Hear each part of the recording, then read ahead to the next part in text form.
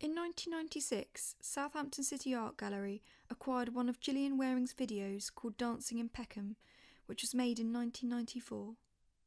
Gillian Waring is a conceptual artist and one of the young British artists.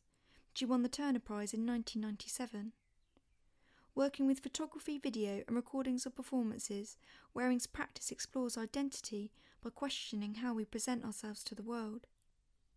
Waring's practice challenges the audience by revealing people's confessions and investigating public personas, playing with the gap between fiction and fantasy and authenticity and artificiality. What is demonstrated in Dancing in Peckham is the space between private and public life. Waring captures herself dancing in a South London shopping mall. The camera becomes the voyeur staring for a full 25 minutes. Dancing like no one is watching, she lets loose. There's no music playing, she's dancing to the music in her head, waving arms, twisting knees and boogieing on down with hair swishing. The passers-by react in bewilderment or indifference. Throughout the video you notice her switching tracks in her head as her dance moves change in style. This is an image of someone in fantasy and escapism mode, having a private moment in a public space, dancing like you would in your bedroom. It captures her stepping outside of social conventions to illustrate what it is to unashamedly lose yourself in the private interior of your mind. Waring mentioned being inspired by someone she spotted at the Royal Festival Hall who was dancing madly by themselves, not in sync with the music at all, but someone who was caught in a private moment. There is something quite profound and uplifting in watching someone dancing free from judgment, criticism and fear, to be free from being overwhelmed or consumed by others' expectations, particularly in a world which is constantly thinking about the way we're perceived by others. This work makes you think about the relationship between how we present ourselves in private and in public, how we perform with our bodies in these different spaces. It allows us to question what is considered to be normal or outrageous behaviour.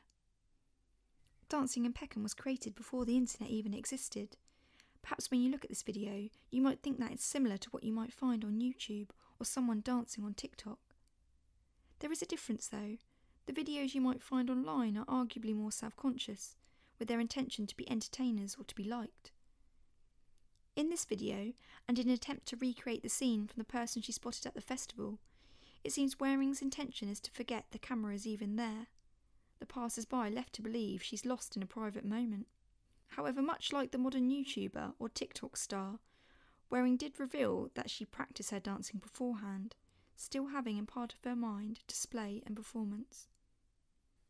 In this age of the internet and social media, the lines between our public and private lives have blurred, with the revealing and performing of bodies and identities splattered on different platforms.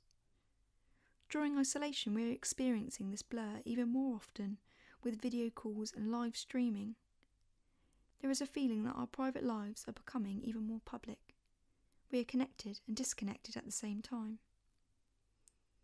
Although Waring's reckless and energetic dancing creates a feeling of joy and makes us laugh or smirk, it also makes us feel uncomfortable. There is a disconnect between her private space in her head and her very public performance. It makes you want to know why she's dancing or what she's feeling. She's completely separate from the passers-by, revealing how we can feel isolated by the private interior of our minds in a busy space full of people, or how we can feel isolated by not knowing what's going on inside the minds of others. When on display in Southampton City Art Gallery, this video is shown on a 90s style box TV, and it's intriguing to watch how the audience interacts with it. In some ways, it allows visitors to break free of social conventions too by challenging gallery etiquette.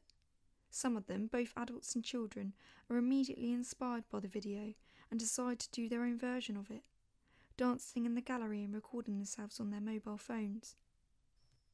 Video art is a powerful medium, revealing so much about people and documenting as well as challenging the world we live in.